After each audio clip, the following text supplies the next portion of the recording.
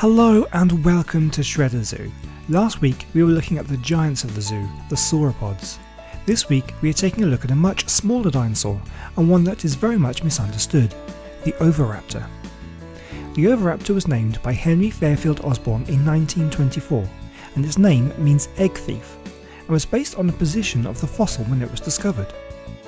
The fossil was found next to a clutch of eggs. These eggs were first thought to belong to the ceratopsian Protoceratops.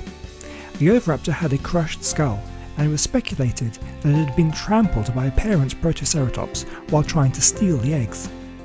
In his 1924 paper, Osborn explained that the name was given due to the close proximity of the skull of the Oviraptor to the nest. It was separated from the eggs by only 4 inches or 10 centimeters of sand. However, Osborn also suggested that the name Oviraptor may entirely mislead us as to its feeding habits and belie its character. It looks like he was right. In 1993, a study on the eggs by Mark Norrell discovered the presence of an Oviraptor embryo. This revealed that the Oviraptor was brooding its own eggs and not attempting to steal the others. For a dinosaur that is so well known with the general public, it is known from this one specimen. With a crushed skull, it's also limited in what we can learn from it.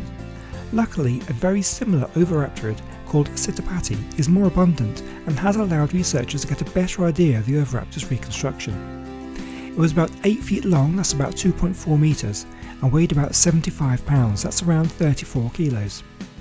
The Oviraptor was one of the most bird-like of the theropod dinosaurs, particularly its ribs, which were stiff like birds. It almost certainly had a covering of feathers all over its body, something that is missing from the reconstruction here in Ark. Incredibly, a fossil of Sitapati had been discovered in a brooding posture over a nest.